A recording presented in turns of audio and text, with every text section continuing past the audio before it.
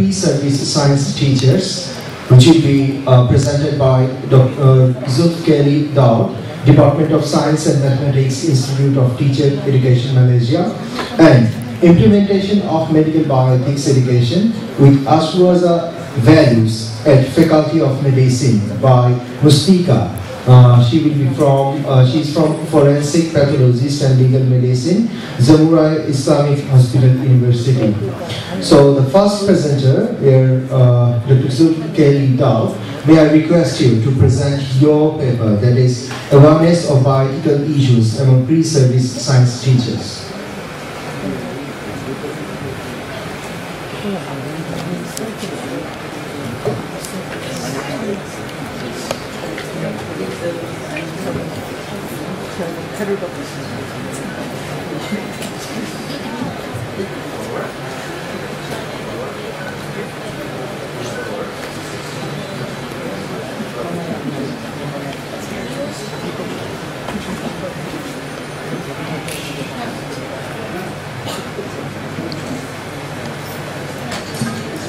Assalamualaikum warahmatullahi wabarakatuh, and very good afternoon to everybody.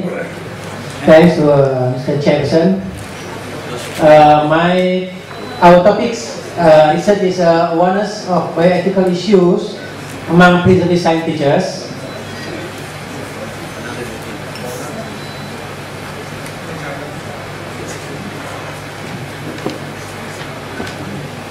Okay, we know that bioethical issues is ethical issues emerging from advancement of science and technology, and this one is a relation with life sciences, biology, bioscience, biotechnology, biomedical, medicine and medical ethics, politics, law, theology, and philosophy. Bioethical issues actually the science and technology also triggered new ethical issues such as abortion, euthanasia, organ transplant, standard of death, stem cell, research genes diagnosis, recombinant DNA, gene therapy, and reproductive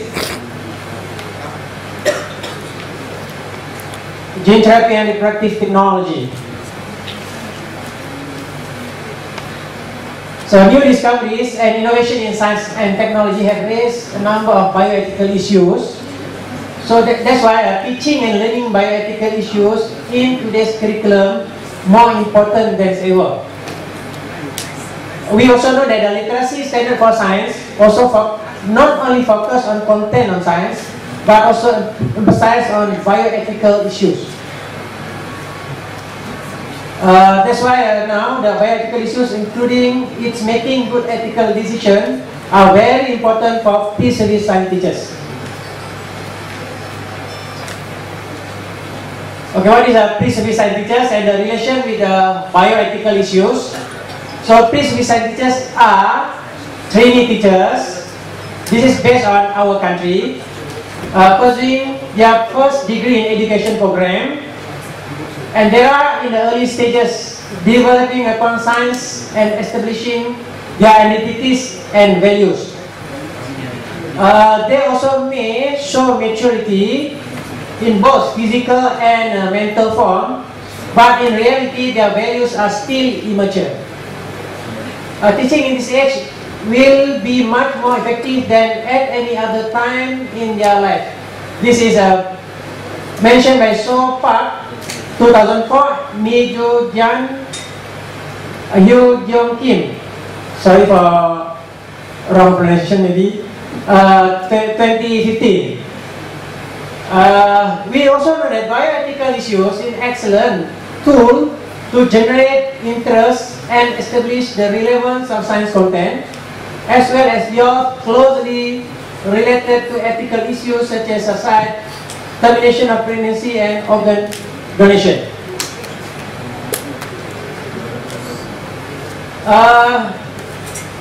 Work on bioethical issue based on pre-service science teachers when referred to the literature is very few.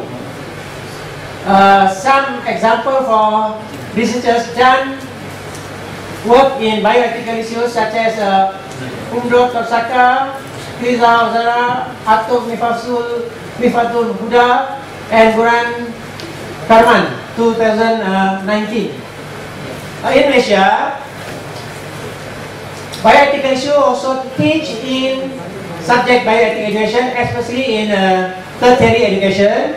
But for secondary education, bioethical issue teach at the secondary level. That's why this one cause absence of bioethics in any subject. Non-socialized knowledge of bioethic knowledge among students become low.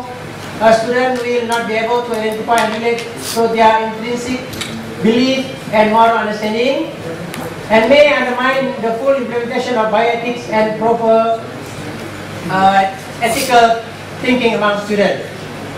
Now we want to the high ability of teachers in addressing current issue of bioethics is important because the quality of science teachers will affect the quality of science students and further impacts the quality of science educated as well as the future science workforce. Those important to improve bioethics education when they are pre-service teachers. This is our objective study. To determine the awareness of bioethical issues among pre-service teachers at one of the educational institutions. And then this is a research question. What is the pre-service teacher's view on items related to awareness of bioethical issues? What is the pre-service teacher's awareness level of bioethical issues?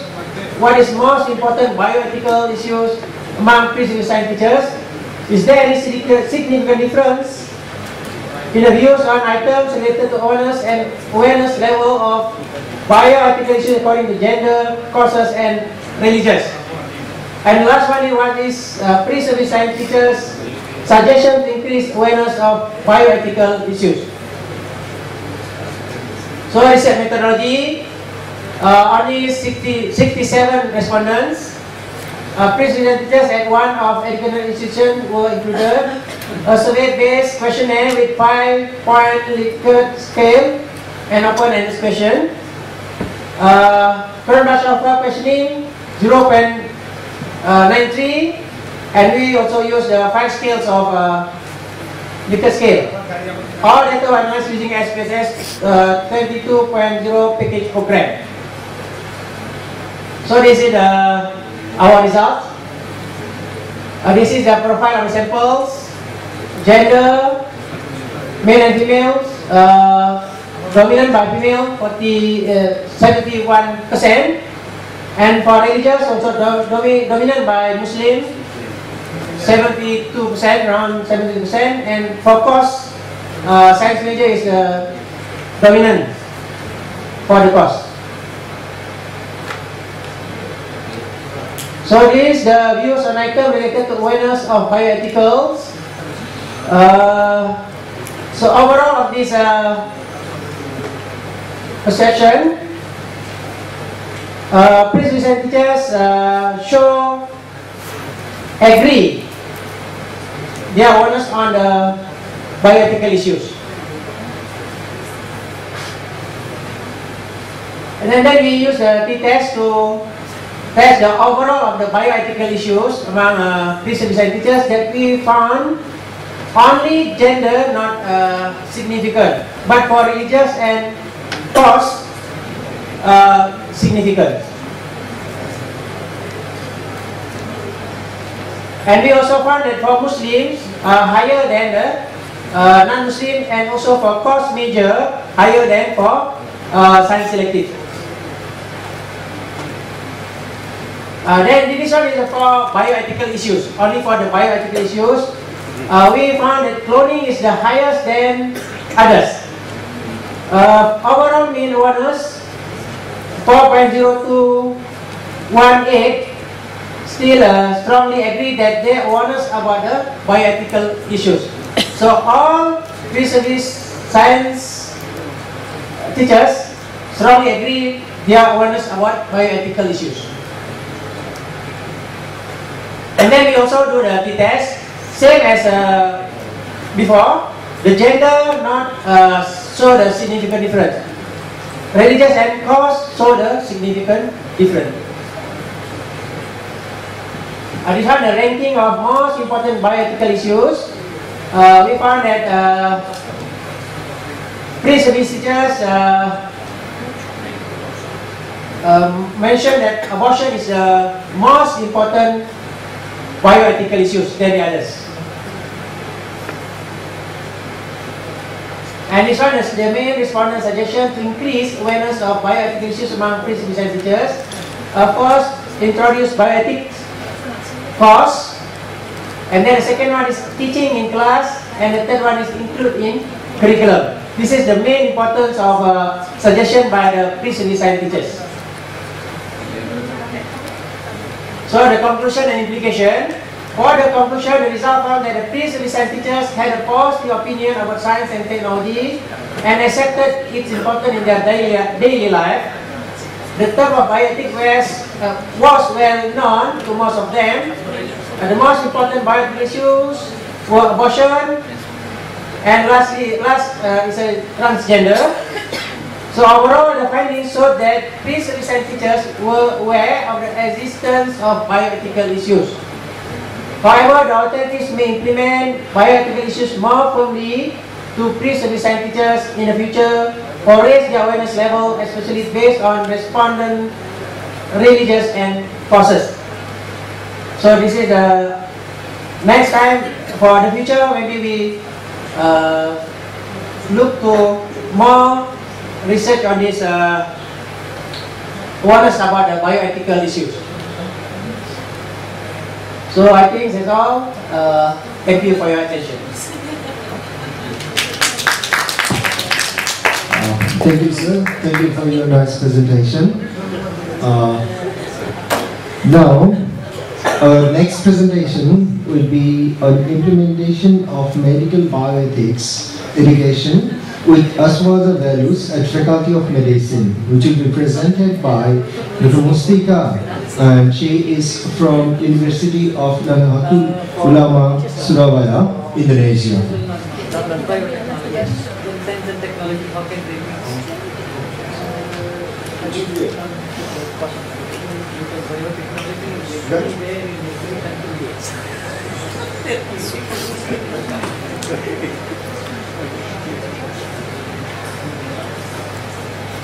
Well done. Well done.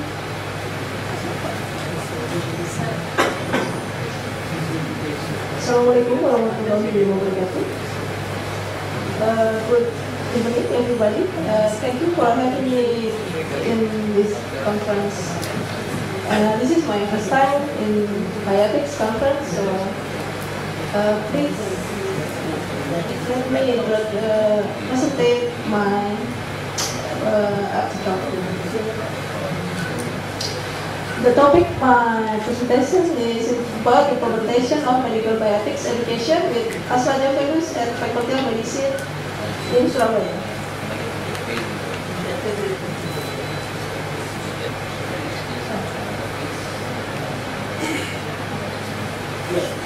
Okay.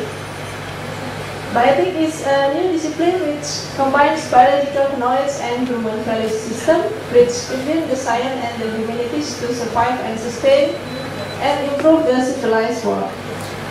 It is very related with medical education, especially for doctor-patient relationship. Bioethics have to be implemented in education services and research in all various fields of studies.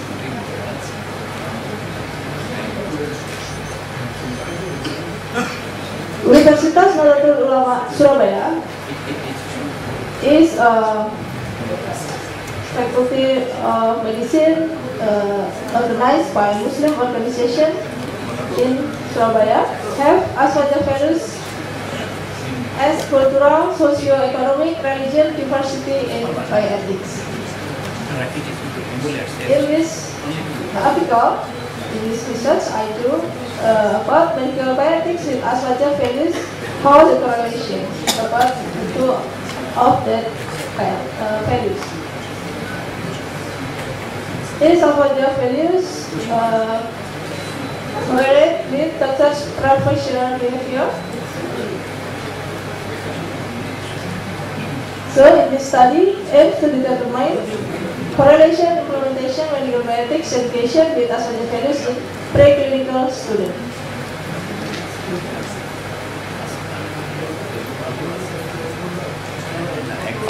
The methods, we conducted a survey by questionnaire to 200 medical students, and after we got informed consent from the student, only 190 students become respondent.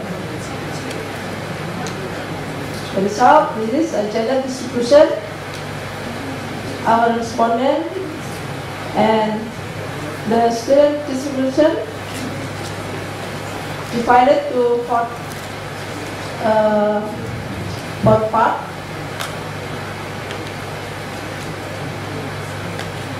And then students' information resources they got from textbook, lecturer, skills, and role model. The most part, the students' information resources they got from textbook and lecturer.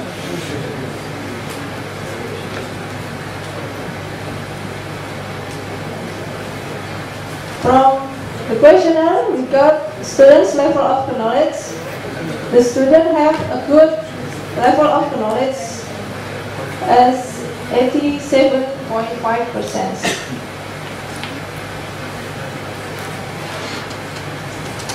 And is aswaja values level of knowledge about aswaja values correlate with professional behavior?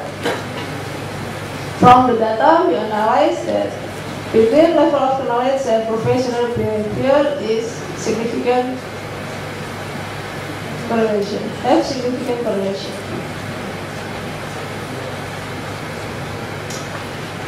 In globalization era, healthcare system more complex. That's why we need more learn about bioethics,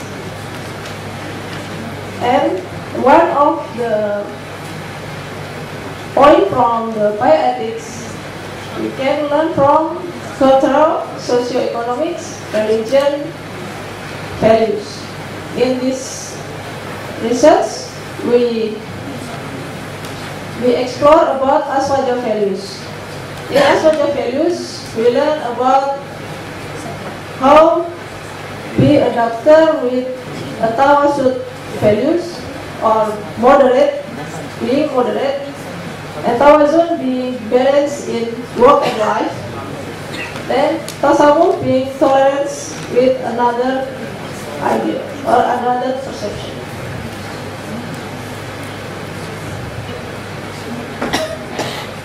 It is very correlate with professional behavior values that we have.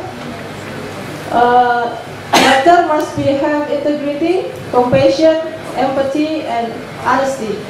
So, aswaja values, being moderate, teach student to be empathy, and in balance values, the student have how to integrity with work and life balance.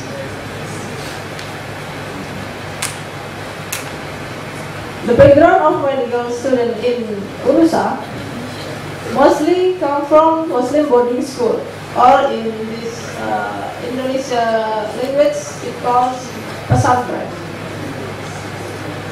And this medical student in Unusa is dedicated to be doctor in Muslim boarding school society.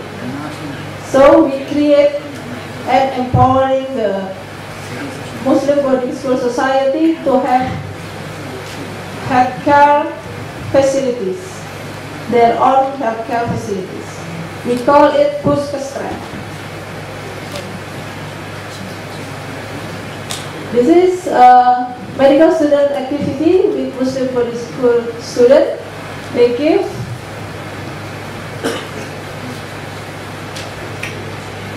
some workshop for them about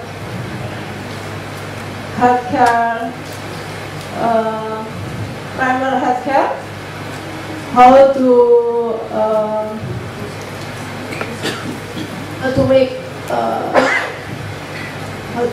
cure injury for traffic accident. Then this is student activity for the Muslim boarding school society. They give healthcare access to them to get the medication and the healthcare examination. And this is a group discussion in the college. They talk about Islamic values in medicine, so they discuss about religion values is integrated with bioethics medical values.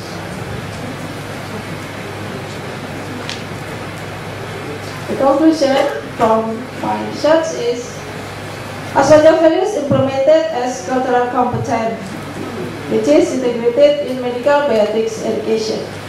Aswaja values have significant correlation with professional behavior to create a doctor become rahmatan lil alamin, or bringing peace to universe. Thank you for your attention. Thank you, Mustika, for your nice presentation. Dear audience, we have another presentation for this session, and that is Academy, if you can, challenges of controlling plagiarism in higher education of Bangladesh, which will be presented by Mohammad Shahriar Haq, PhD, Professor of English and Executive Director, Center for Research and Training, East West University, Bangladesh.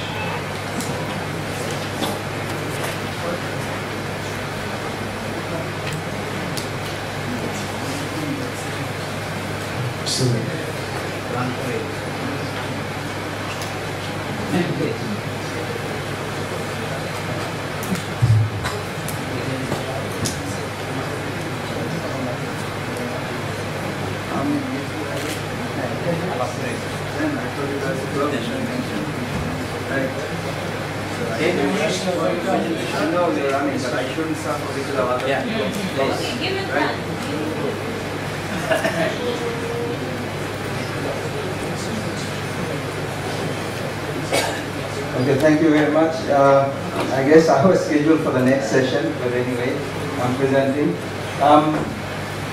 My topic is not related to the previous topics. I'm focusing on basically, as you can see from the title, plagiarism, particularly in higher education. Let me give you some background. The thing is, I'm actually doing another project, and this one is a byproduct of that. I'm looking at plagiarism policies in Bangladesh University, public and private. When I was connecting data, I also got some data relating to problems of not only detecting plagiarism, but also dealing with people who are caught plagiarizing. So this is a research based on that.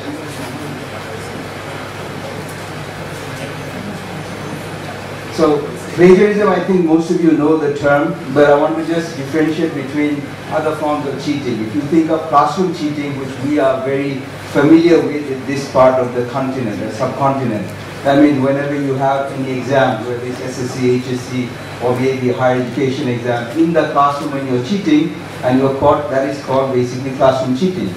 Then contract cheating is something that maybe we're not familiar with, but that has been there for a long time. Maybe when you are required to submit an assignment, a term paper, or sometimes even write an entire thesis, other people write it for you in exchange for money. And there are lots of services right there, online services as well, that are available. So that is contract cheating. But I'm going to focus on plagiarism, which many people in our country, whether it's definitely not in primary education and sometimes even in higher education, are not familiar with, and what kind of harm it can actually do. I mean, if you get caught in the classroom, it's actually not a big deal.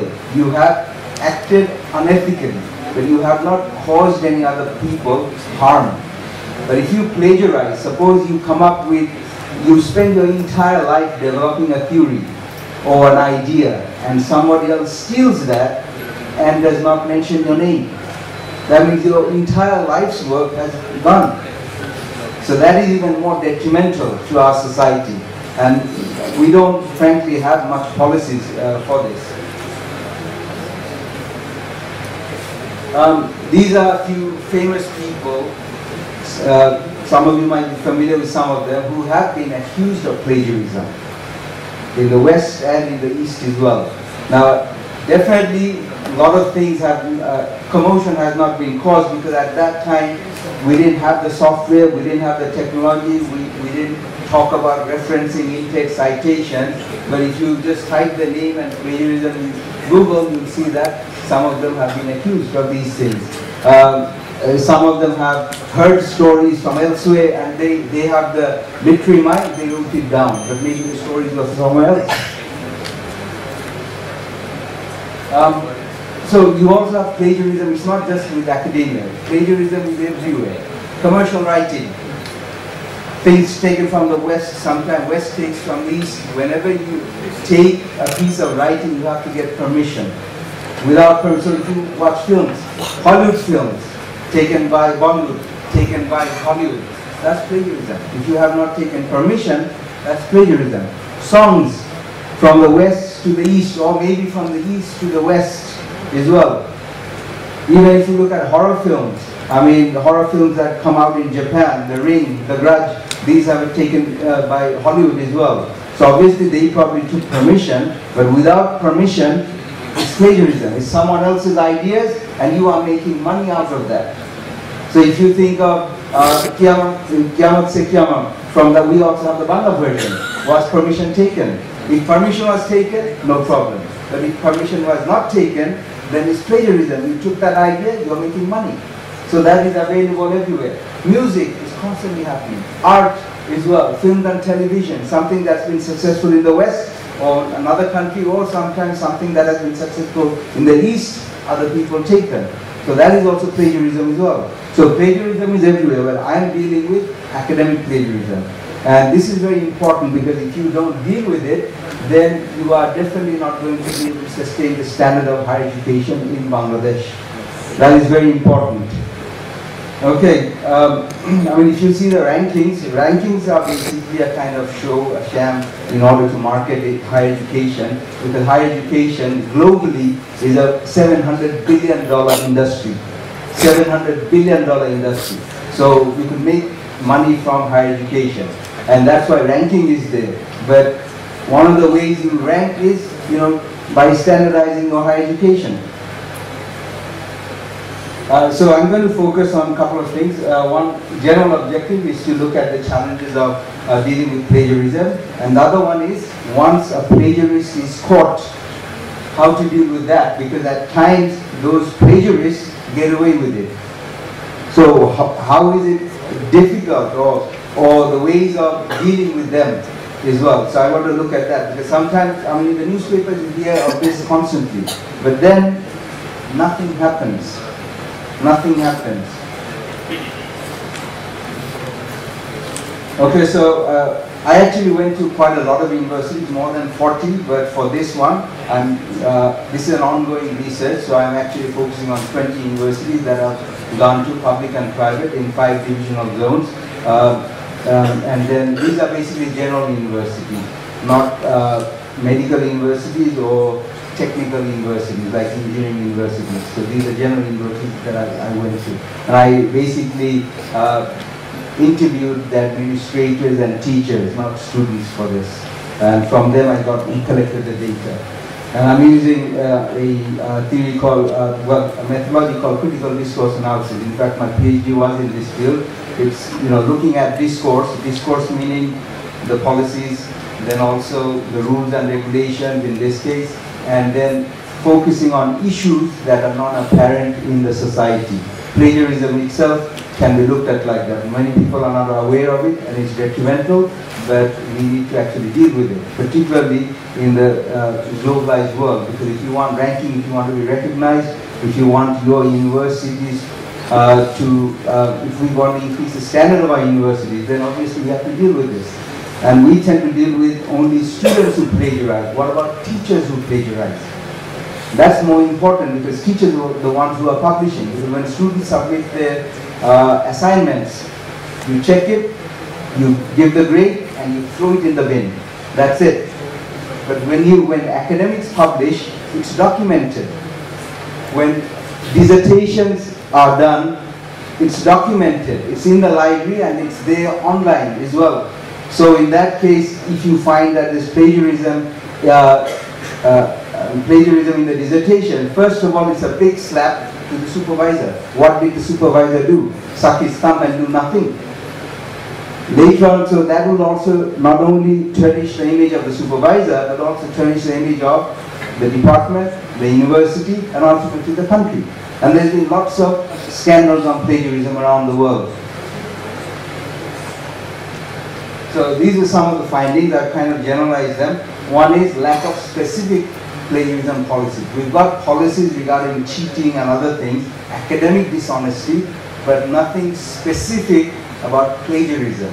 So far, I mean, as I mentioned, it's ongoing. I've only found one university, and that is a private university, not a public one, where there is a specific policy on plagiarism for the students as well as for the teachers. So initially they start off with what is plagiarism, how not to do it, and then there are consequences for the students and there are consequences for the teachers. So in other universities I haven't found anything regarding the consequence of teachers using the word plagiarism. Then also lack of initiative to recognize that plagiarism is something that is detrimental. So that awareness is not there. If you go to lots of developed countries, you'll see that on their websites of universities, they make you aware what is plagiarism, how you can avoid it, what not to do, what to do, as well as do's and don'ts basically. Furthermore, sometimes there are also consequences of if you plagiarize, what can be done. Then also, this one is the thing that I want to focus on. These plagiarists take advantage of their connections. So when plagiarists in our country, they are caught, sometimes, and some of the administrators have told me with frustration that they are powerless, they can't do anything because these plagiarists have connections. And when they have connections, what happens is they've submitted their papers, their research for promotion, and plagiarism is found. Because of their connections, sometimes connections with administrations, sometimes connections based on political affiliation. Nothing can be done, and they get their promotion. Even if news of it comes in the newspapers, I'll show you a few later on, nothing is done. Then what's the use? So that's one of the big problems, and these administrators have told me with a lot of frustration that they can't do anything. Then it undermines the sustainable development of higher education in Bangladesh. That's another thing. Then initiatives on plagiarism needs to be institutionalized. So as well as, you know, the government can also do something about it. So since UGC kind of monitors the universities, public and private in Bangladesh, UGC can, until the institutions come up with their own policy, UGC can easily come up with a policy that this is what the general rule of plagiarism is, and if you are caught plagiarizing, that is students and teachers, these will be the consequences. And for the time being, all the universities, public and private, can follow that. And then more specific plagiarism policies can come up from the universities themselves. So initially that can easily be done. If you want to avoid intellectual theft, in general, in schools and colleges or maybe universities, these simple things can be done. I mean, how to summarize, how to paraphrase. There's difference between summarizing and paraphrasing, so I'm not going to elaborate because I don't have much time. Quoting, when you quote, when to quote, when not to quote, and also becoming familiar with the different referencing system. Because you just give a reference, that's not good enough. In academic writing, you have to follow different referencing system whenever you go for publication, whether it's journal or books, and you have to follow those referencing systems. And there are different referencing systems. So that is something that can easily be taught, not only in research methodology, any kind of academic writing, whether it's for engineers, whether it's for social science, there's no problem. This can be taught. But a lot of our teachers themselves are not aware of this. East West University, we have a center called East West University Center for Research and Training. So we provide, funds. These are some of the activities that we provide fund, as well as, even though we're a private university, we provide a lot of fund. And we also have different activities. All the publications come out through our entity. So here we have also developed this as well. So we've got a research ethics and plagiarism policy and procedure, and we have also formed a committee as well. In fact, we also invite experts from outside. So at the moment, Dr. Uttam Kumar also comes to us whenever we have a meeting. So we are not biased that, okay, we will only promote our faculties without anyone from outside.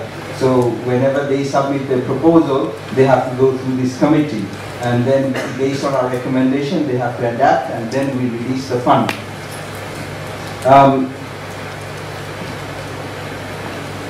This is something that we want to avoid. Like, these things have come out in our newspapers. Okay, so people from the oldest university in our country, people from other universities, and you've got vice chancellors here, you've got media people here. So these are reported, there's no follow-up. Nothing has happened to them. Nothing. So in that case, how are you going to increase ethics in higher education?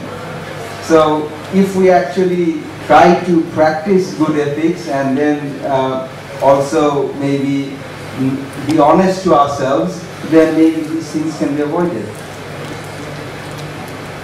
Thank you very much.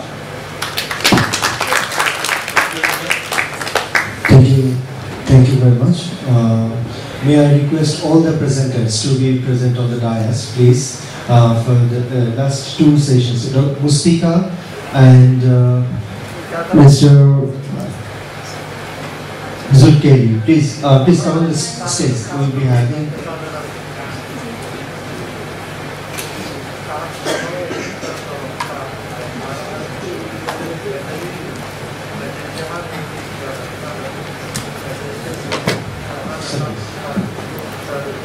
Now, I request our chairpersons for the rest of the part, that for their comments and for the question and answer session. Thank you, sir.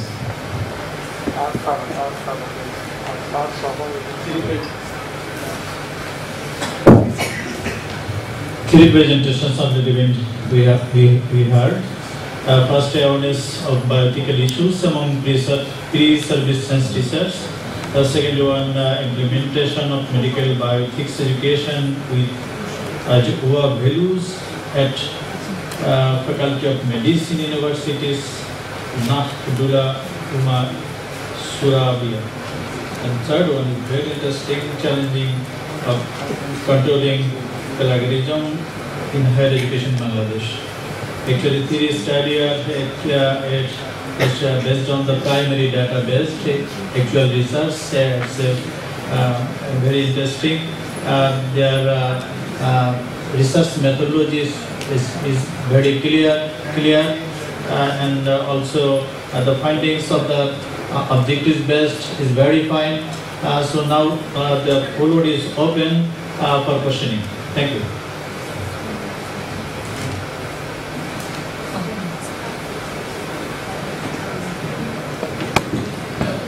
Please give a microphone to the person asking a question. Thank you all three presenters for their nice presentation. I have a question to Professor Shuriya, that he shown what is plagiarism and what is going on in Bangladesh. And I want to learn from him that if a student take any sentences from his or her research or other paper, that is the self-plagiarism. Do you work on that? It is very common in Bangladesh and all over the world, self-plagiarism, because we do our research, same research is, we published many articles from the same research. Okay, I want to... Shall I answer? Yeah.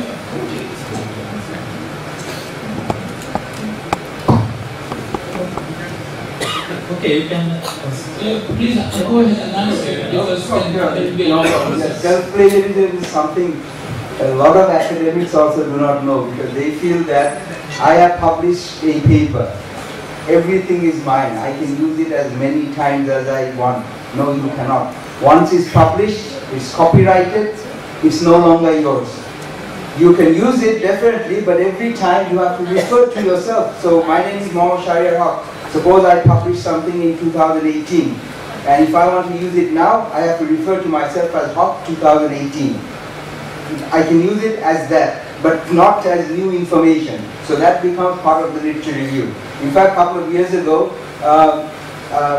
at East West, there was a professor from a public university who wanted to join full-time, wanted to leave that university and join us at full-time. So our Vice-Chancellor was so happy that she has a PhD from England, and then she's going to join our university, from a public university to a private university. And then, you know, we also had doubts, so we called the university, we found that she was under investigation, and then we also checked her papers as well. So she had several papers, and basically she self-plagiarized. So even if you do a research yourself, once it's published, it's copyrighted. So you can refer yourself again in the literature review, but you cannot present that same information as new information. So that is something that's very important. Thank you. It's also called double publication. Definitely, definitely. It's common, and if they refer to the paper and say this is progress on the previous paper, but sometimes people publish the same material in a number of different journals and try to make a larger CV with the same material. No, you cannot. In fact, I actually submitted something in Malaysia once, and then after 1 year, rehashing that, they didn't communicate with me at all. Then I emailed them that I'm retracting this, and then I submitted to American journal, and then it was published. And then later on I saw that they also published it as well in Malaysia. So now I have a paper that's been published twice. So I have to have the proof that I have retracted that. Furthermore, in my CV, I don't use the Malaysian one. I only use one. So sometimes that can happen as well, and you can be accused, but you have to have the proof that, okay, you actually retracted the previous one. Yeah, you see journals blacklist this kind of researchers, but the problem is now we have a lot of predatory journals that like take money and publish anything, they don't care about anything. So that's another topic. I mean, we didn't have time. So predatory journal where you pay, there are some good ones. Open access journal where you also have to pay. But predatory journal, basically, they take your paper, they don't go through the editorial process, and it's published there. They might take $300 from you, $400. It takes them $50 to publish, and the rest is their profit. So actually, we had a lot of students sending their papers to such journals in Bangladesh. Not only students, even teachers, they want promotion, they have to apply next month with publication, and they send it to predatory journals. Yeah, it's a very big issue. Yeah, I have a question. Next question.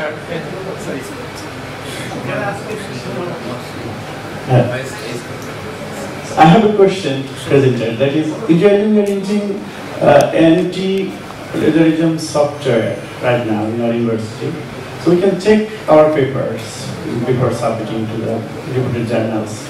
You are not doing so? Yeah, definitely. I would like to talk about that. Turnitin. Turnitin is very expensive. Like, we've got few accounts. It's costing us $8,500 per year, and Turnitin cannot check everything. Okay, so if something is there on the internet, it can detect. If it's not there, it cannot detect. Number one. Number two is Suppose you have similarity index of 80%. That doesn't mean to say 80% has been plagiarized. Sometimes Turnitin checks also things that you also acknowledged it well. So you have to go through it line by line and then check. The basic thing is you don't need Turnitin. You yourself can detect any information that has facts and figures that has not been acknowledged. You can ask your student, where did you get it from? You cannot just get it from anywhere. So definitely the student or the teacher has got the facts and figures from somewhere. So as soon as you have that, where is the acknowledgement? You don't have the reference, it's plagiarism. You don't need Turnitin. But Turnitin is being used nowadays. It's very expensive. A lot of public universities cannot afford that. A lot of private universities cannot afford that. But obviously you can, but you have to also understand the process of plagiarism. Without that, even if you use Turnitin, you can get away with it. I think there is another cheap software. You can use that. But definitely, you can use different softwares, no problem. But softwares cannot detect everything. They cannot detect everything. Okay, so we're using them definitely.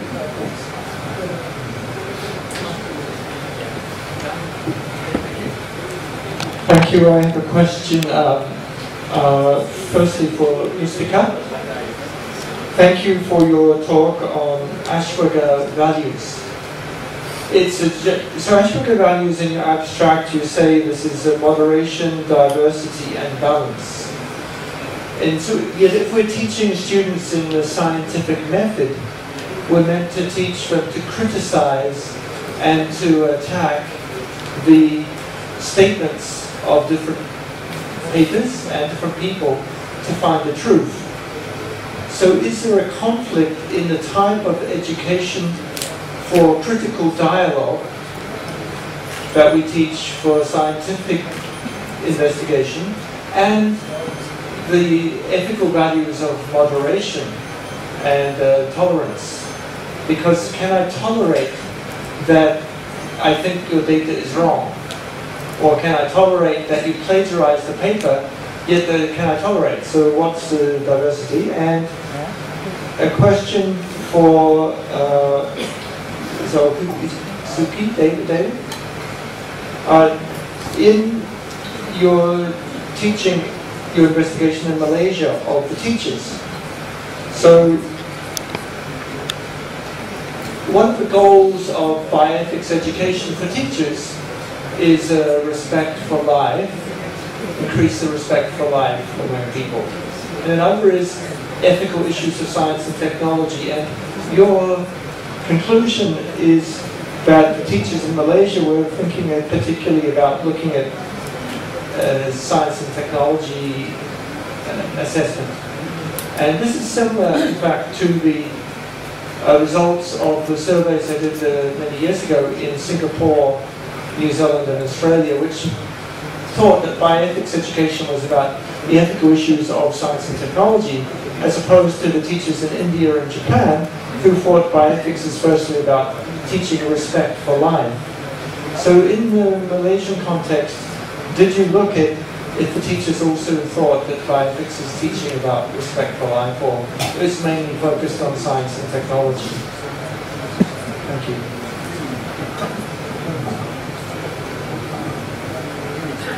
Thank you, Karen, for the question. About the diversity in medical sciences, we actually in learning method we use devil's advocate like that. So the student make a group to debate about some issues, ethical issues, example for abortion or euthanasia.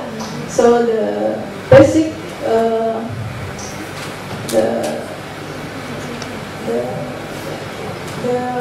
the aim for the values about diversity is how we react about the differences if we meet another idea or the statement that we disagree with the person. So are we standing for our idea, our statement harshly or politely, like that, and we assessment about the critical thinking or logically they're logically thinking about their statement. So I think this still can learn about diversity in the medical sciences. If there is a fact statement, they can agree or disagree, but with the critical thinking and logical thinking with the point.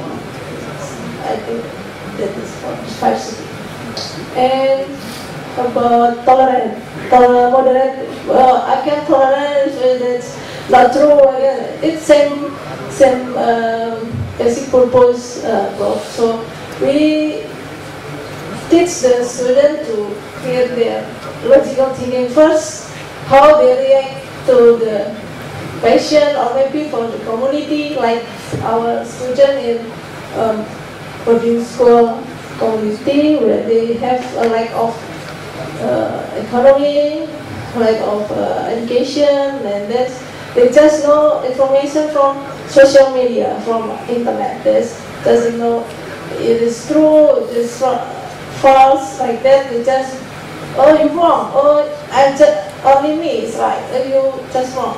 That's not we want to our student have, but we want our student to create taking peace into universe. That's why we want to integrate the Aswaja values, to being tolerance, to accept diversity from another person or another idea with politely, not fast. Okay, thank you, Prof, your question. Actually, in Malaysia, we have two institutions to produce science teachers. First is under university, and second one is under education institution. This is actually for education institution for primary school. The second one is for secondary school and above. But maybe because of a different institution, maybe the perception of the science and economy difference. But we still try to hope that our teachers very interested in science and technology and try to educate our students to interest in science and technology. I hope it is answer your question. Okay. Thank you, ma'am. There are lots of hands raised, but we are running out of time. We are having a total time constraint. But I think last two questions. One from this side, one from this side. Right, ma'am. Here is someone.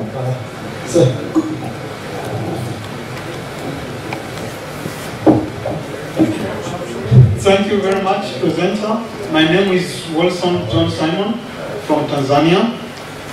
I have one question for the presenter who presented about plagiarism.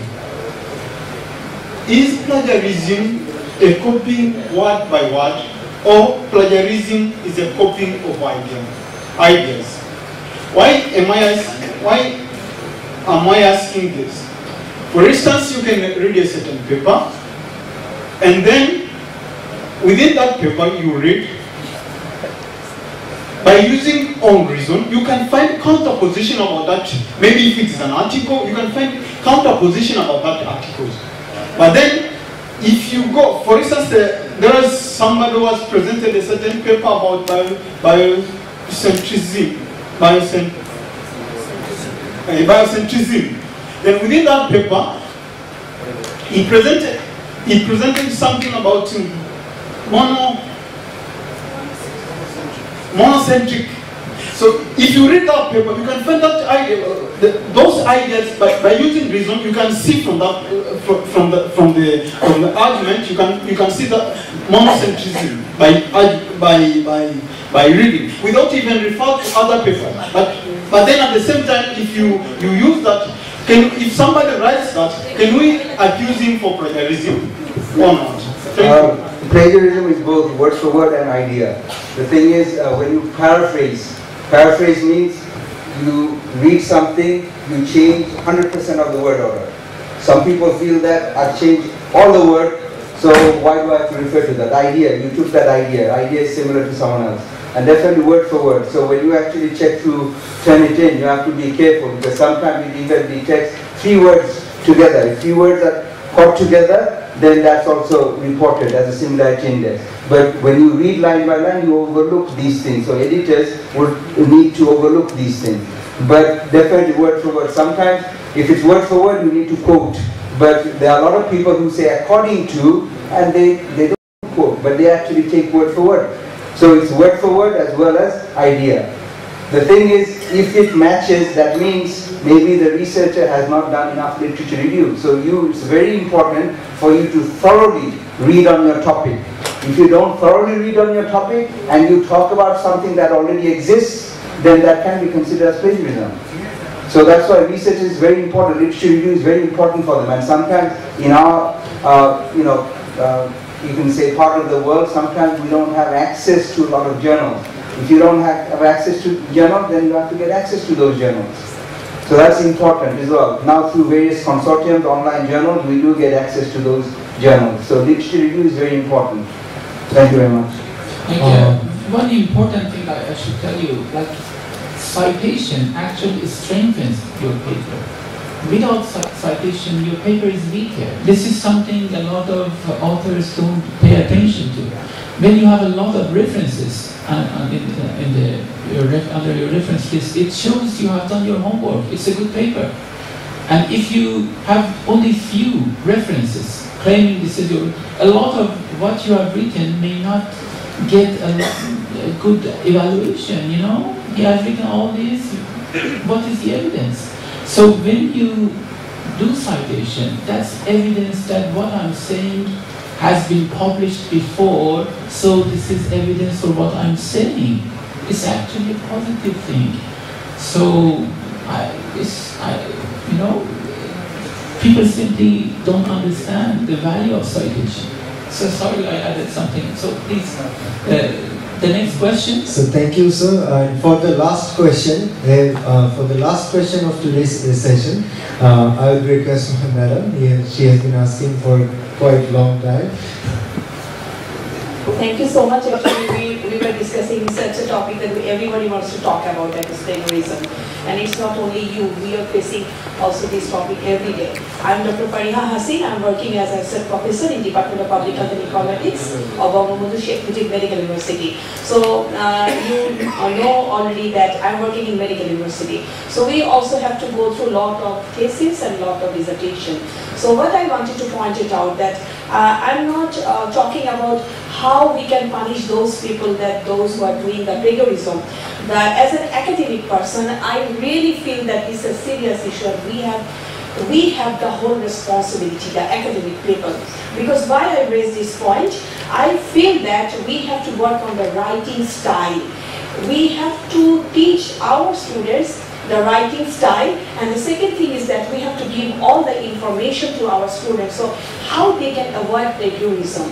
That it's not the only solution whether I have the tarnished software or not, whether I'm rusticated, whether I have been a bad name of doing this. We have to find out very deeply why plagiarism is happening. I think, Professor, thank you so much for this presentation. You already know that why plagiarism is being done. This question is very crucial for us, because if you ask me, English is not my mother language. I will never do any plagiarism if I write anything in Bangla. But if I use any kind of foreign language, and if I don't have that much proper training and information, then there will be probability of increasing the plagiarism. So I think it's a right point to discuss. It should not be end here. Maybe at the end of the conference or in other session, we should continue this discussion. And we have a lot of good examples that how we avoided this plagiarism. Because the students are giving lots of their time, teachers are giving lot of the time. At the end of the day, if it is identified as a plagiarized article, I think that will not be a good example for all of us. So thank you so much, and I really would like to know more positive examples that how universities and schools avoided the plagiarism. So thank you so much. Thank just add something. I mean, in some English medium schools, they've already started. So maybe in Bangla medium schools, we can also start. But before we do that, I guess the teachers themselves need to be aware. So it's important for us, in Bangladesh, except for researchers, other people don't bother with plagiarism. So at the school level, if we can start, because whenever we give an essay, there are lots of people who go to the internet and copy and paste. So we can start there. Okay, you've taken, no problem, mention where you got it from. So later on we can focus on in-text citation, reference and different styles, but initially just make them aware that if you have taken them and if you want to support a good idea, you need other people's ideas. Tell me where you got it from, refer to that, and then support your idea. So if that could start in our Bangla medium schools, then I think by the time they get to the university, they'll be aware.